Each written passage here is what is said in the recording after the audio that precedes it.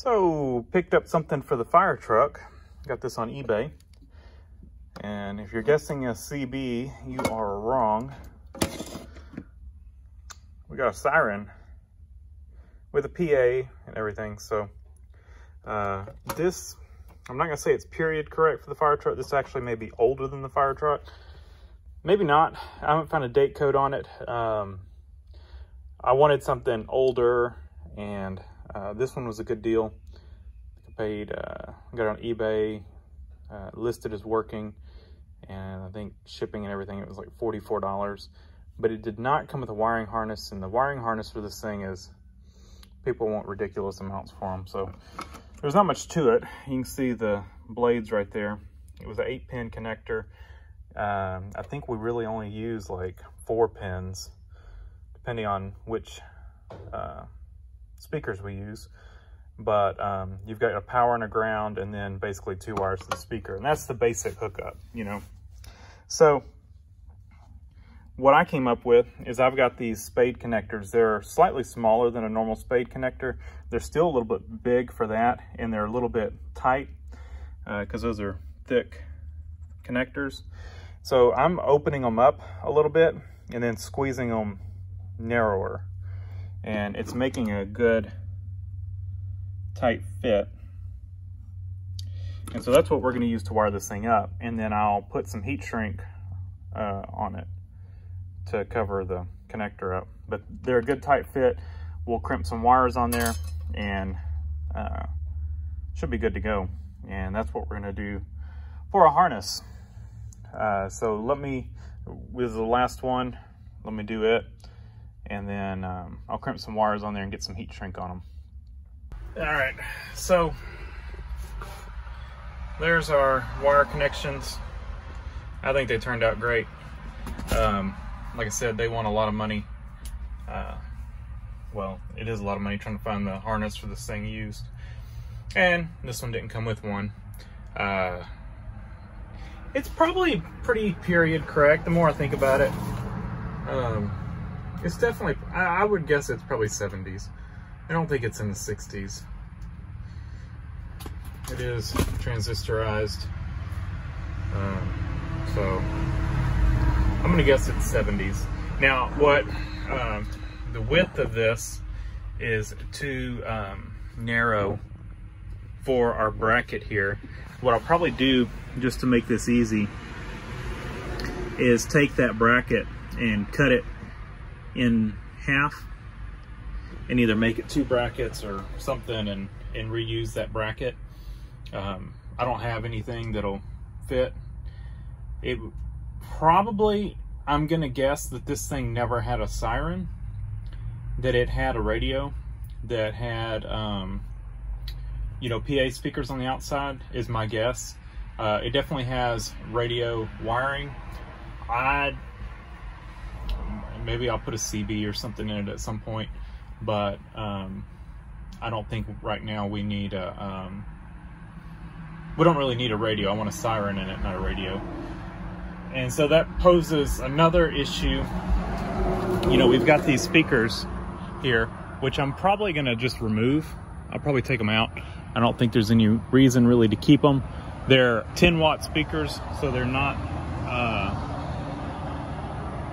very powerful. They're not going to be enough for this Siren. This thing, I've got it hooked up for 58 watts right now. If I try to run the Siren off of it, it's probably going to blow these speakers. I just want to test to make sure this thing works.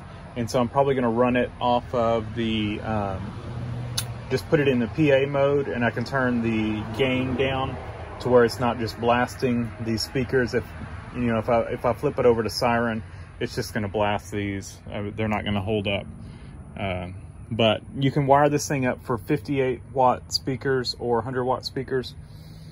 I'm probably just going to order me one of those small 100-watt speakers, put it probably behind the front bumper, and call it good. I just got to find a good deal on one, and then I'll probably just remove these. I don't know that, I don't know if they work, for one, and two, I can't really run them with this. and I don't really have anything that I need to have them for, so we'll probably just take them out. So let me try to figure out some of this wiring under here, see if I can figure out which wires actually go to those speakers.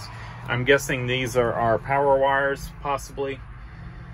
And I'm just gonna wire this thing up temporarily because I'm not sure if I'm gonna leave it right here or what. I just need to make sure this thing works. It came from eBay, it was listed as a working unit. I just wanna make sure it works. So that's what we're gonna do, and at least make sure it works in the PA mode, and we'll go from there. So I just wired it into those wires. Those are keyed ignition wired, and make sure the speaker leads are not touching or anything, and turn it on, and it's lighting up. So let me try to figure out what this wiring is, and we'll go from there.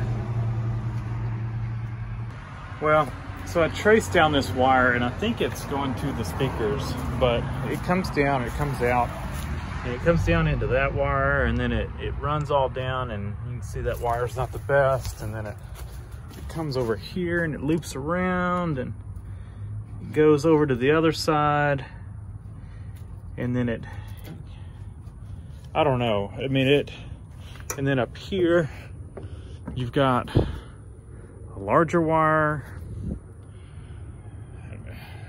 It seems super sketchy to me, so I'm just gonna temporarily hook it up to that speaker. I'm not gonna worry about trying to get it. We know these speakers, we cannot run the Siren on these speakers, so I'm not gonna bother with even trying to hook anything up to them. I don't trust that wiring. I don't want to smoke this thing because something is shorted out or whatever. That's a good speaker. It's a good 8-ohm speaker.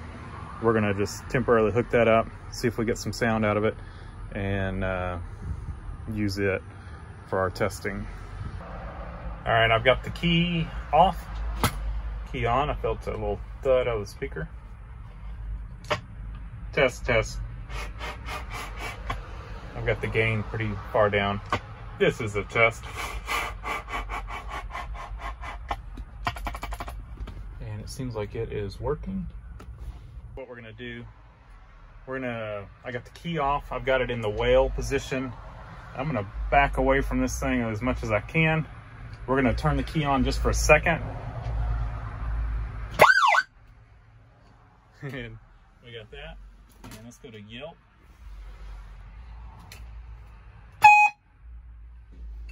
Got that. Oh no, wait, that was high-low. The other was Yelp. Now should be in whale. Okay, and what other positions do we have? Just PA, manual, and radio. And we don't have a radio input hooked up. And so this thing is working. Yeah, that other wiring is sketchy, so I am not gonna try that. We're gonna pick up a speaker and put it on the front, rewire it, take those others down. So I think we'll continue once that's done. This was the bracket that was up under here from some radio. There was an antenna hookup under there, and so at some point they had a radio in it. So I just went over, it was too wide, I didn't have a bracket for my Siren. So I just cut this, and cut like, I don't know, an inch or so out of it to the right width. And it just quickly just welded the thing back together. It's squared up across, and it's still straight. You know, made sure I didn't warp it. Just did a quickie job on it. So I'm gonna just, it was up there with some self-tapper, so I'm gonna reuse one of the holes and just re-drill and self-tapper in the other hole. And I need to see which way I want it faced, which way is gonna be the best way. Oh, and I threw some paint on it. So let me see what looks best.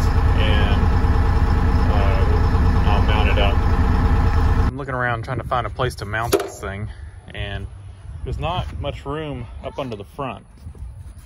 And because what you got, unless we hang it down, I'd like to prefer to hide it under the front bumper or something. I guess I could go to one side. This was in the way. I didn't think about coming to one side of it though. We could come over to here and mount it in here, bolt it through the bumper right here, drill 2 holes and drill it through and mount it there.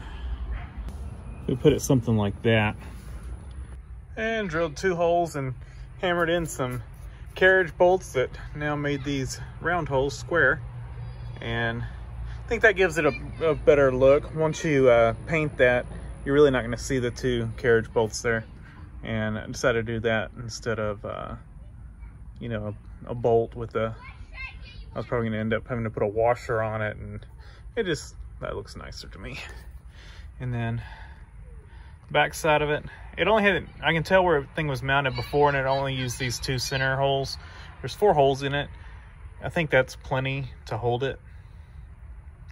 And then we've got it kind of at an angle. You can see about how much it's sticking down, not much at all. And I think that'll be a good position for it.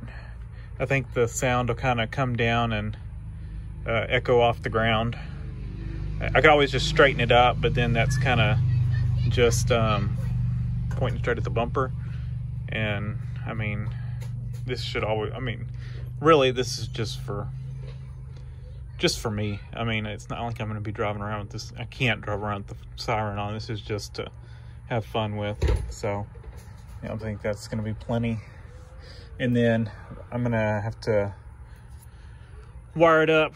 I don't remember if I showed this when I got this thing. I've had it a couple weeks now, but the wires were cut right in there, and I had to take this thing apart and put on some new wires and extend them out. And so that's just little pigtail leads I put on it. And so I'm gonna have to route that up, and we'll route it into the cab. And I may try to clean up some of the other wiring when I do this. So we'll see how that goes. Speaker mounted, got some wire loom going over there. You can see it coming up through there, and right there. Comes in and goes in the cab and runs to our Siren. Now, I think I'm gonna have to take this thing apart and maybe replace the capacitors and stuff in it. I've noticed it kind of messes up on the PA side, and so we'll have to address that. Everything else seems to work okay on it, but we'll turn the key on. Kids are in the yard, so I don't want to do it too much, but we'll flip it over to PA. Turn it on. And see, that's what it does on PA. Did not do that in the beginning. Seems like after getting used a little bit, it started doing that. So probably some bad capacitors that we'll need to address.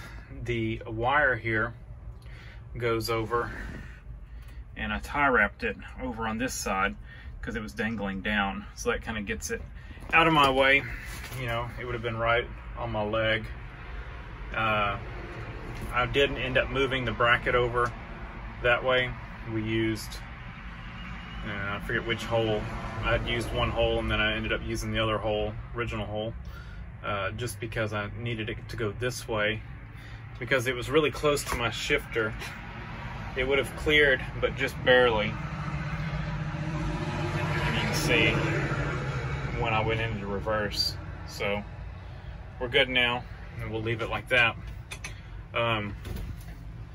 Guess we'll do it from in here. I think if I do it from outside, it's just gonna kill the audio. This thing is really loud. So we will go through the modes. Radio mode is for input, so I don't have an input hooked up to it. So we put it on whale.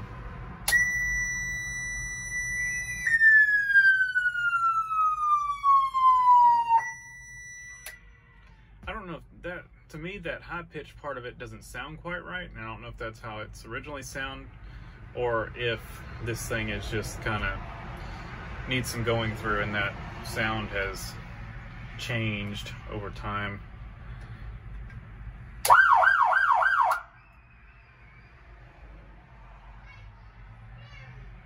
And then the last one, and that's it.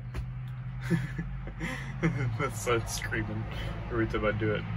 He's happy screaming though. He's not. It's not scaring him. So I think that turned out great. I think it looks good in here.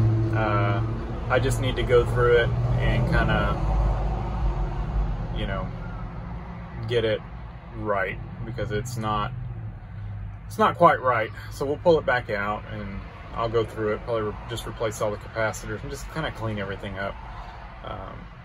But for now, it's okay. And I guess it's also possible that we've got an issue somewhere in here, but I kind of doubt it, because it's kind of a time thing. It doesn't do it immediately. So I think it's more something's not quite right inside. So I'm happy with the way the wiring turned out, and I'm happy with the location of the speaker. The speaker works well.